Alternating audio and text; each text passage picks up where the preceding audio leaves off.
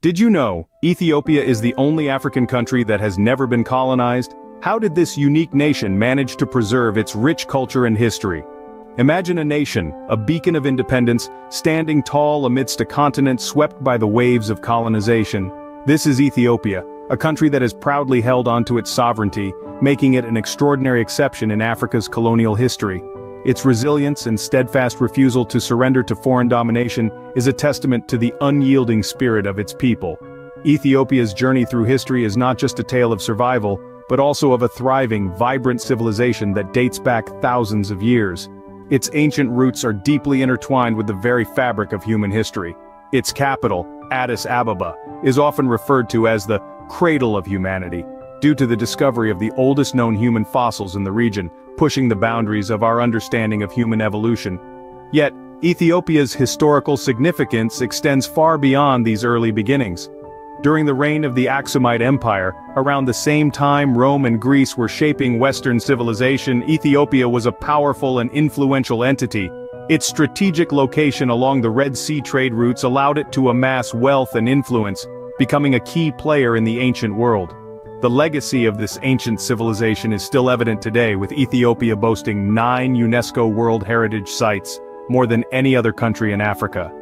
From the rock-hewn churches of Lalibela to the stelae fields of Aksum, these sites offer a glimpse into a past where Ethiopia stood shoulder to shoulder with the great empires of the ancient world. Ethiopia's remarkable history is not just a tale of ancient empires and archaeological treasures, but also of a culture that has remained largely untouched by external influences. The country's unique Amharic language, its distinctive script, and its deeply held Orthodox Christian faith all point to a nation that has managed to safeguard its cultural heritage in a world increasingly homogenized by globalization. So now that we've set the stage with a glimpse of Ethiopia's fascinating past, let's journey into the heart of this timeless nation.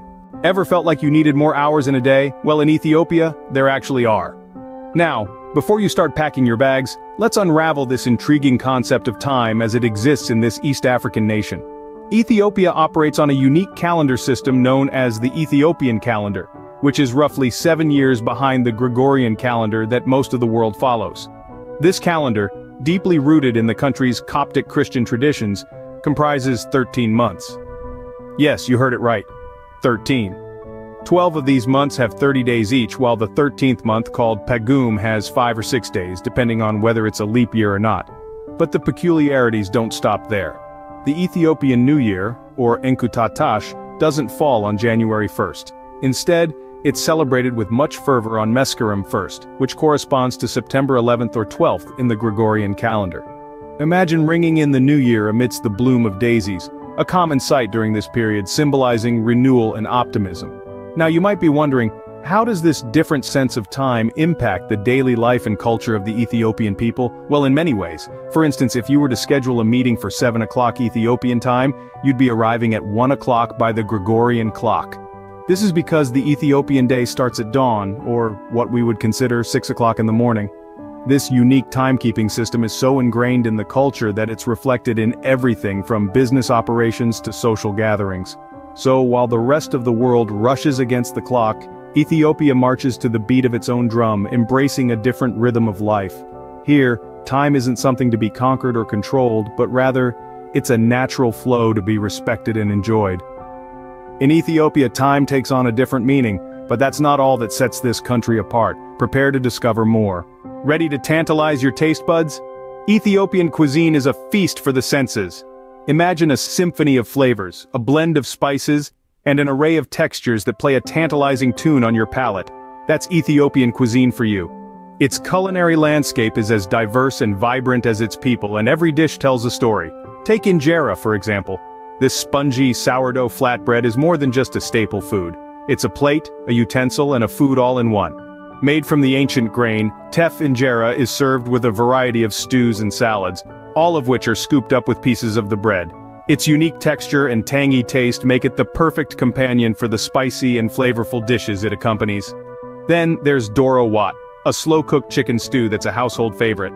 It's a dish that requires patience and skill, much like the Ethiopian way of life. The chicken is marinated in a blend of spices, simmered in a rich sauce, and served with injera. The result is an explosion of flavors that will leave you craving for more. But Ethiopian cuisine isn't just about food, it's about community. Meals are often eaten from a shared plate, symbolizing a bond of loyalty and friendship. It's about coming together, sharing stories, and creating memories. And then there's coffee, the lifeblood of Ethiopia. Ethiopians regard coffee not just as a beverage but as a ritual, an integral part of their social and cultural life. They've even dedicated a ceremony to it. The coffee ceremony is an event that involves roasting and grinding the beans, followed by 3 rounds of brewing and serving. It's an experience that engages all the senses. Ethiopian cuisine is a mirror of its culture, rich, diverse, and incredibly inviting. But what about the landscapes that produce these ingredients? Ethiopia isn't just rich in culture and history, it's also a land of stunning natural beauty. Picture this, a country that spans from the rugged peaks of the Ethiopian highlands to the arid plains of the Afar region. This is a place where nature has painted with broad strokes, crafting landscapes that leave you in awe. Let's start with the Simien Mountains, a natural fortress of jagged peaks and deep valleys. This UNESCO World Heritage Site is often referred to as the Roof of Africa, and it's easy to see why. The breathtaking panoramas from these heights are a sight to behold, ranging from sheer cliffs to vast plateaus. But the Simien Mountains aren't the only place where nature has shown its might. Venture into the Danakil Depression, one of the hottest places on Earth, and you'll find a landscape that seems more Martian than terrestrial. Its sulfur springs and lava lakes create a surreal, otherworldly beauty. And let's not forget the Bale Mountains, home to the largest tract of Afro-alpine habitat in the whole of Africa. Here you'll find the Ethiopian wolf, the world's rarest canid, along with mountain nyala and myriad bird species. Yet, Ethiopia's natural beauty isn't confined to its mountains. Journey to the south, and you'll find the Omo River region, a lush, tropical paradise teeming with wildlife. From crocodiles basking on the riverbanks to vibrant birdlife flitting through the canopy, this is a haven for nature lovers. But these landscapes aren't just beautiful, they're critical habitats for a diverse range of wildlife. Conservation efforts are essential to preserving these natural wonders for future generations. Ethiopia's national parks such as Simien and Awash play a key role in these efforts, protecting species from the Walia ibex to the Ethiopian wolf. From its towering peaks to its arid deserts, Ethiopia's landscapes are as diverse as its culture.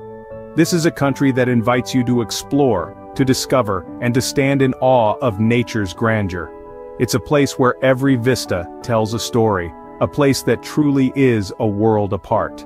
Ethiopia may be a country frozen in time, but it's also one that's rapidly modernizing. This is a nation that's beautifully balancing the preservation of its rich past while embracing a promising future. As we journey through this land, we encounter a world that's both ancient and contemporary. Ethiopia is a testament to the power of progress. It's a land where towering skyscrapers rise above cobblestone streets, where the age-old art of coffee brewing coexists with burgeoning tech startups. The nation's capital, Addis Ababa, is a thriving metropolis, a testament to Ethiopia's booming economy. Yet, even in the midst of such growth, Ethiopia remains deeply rooted in its past. Culture, history, and tradition are not lost in the shuffle of progress. They are, in fact, the lifeblood of this vibrant society. From the ancient rock-hewn churches of Lalibela to the medieval castles of Gondar, Ethiopia's historical treasures are meticulously preserved and deeply revered.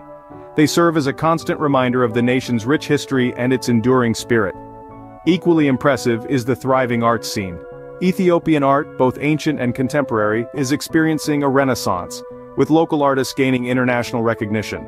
Their works, deeply influenced by Ethiopia's history and culture, bridge the gap between the past and the present, between tradition and modernity. The tourism industry too is on the rise. Visitors from across the globe are drawn to Ethiopia's stunning landscapes, historical sites, and vibrant culture. The country's commitment to sustainable tourism ensures that its natural and cultural treasures are preserved for future generations. As we've discovered, Ethiopia is truly a place where the past coexists with the present, a land of ancient traditions and modern ambitions, frozen in time yet ceaselessly moving forward. This is Ethiopia, a country that's as timeless as it is progressive, a nation that's not just preserving its past but also boldly embracing its future.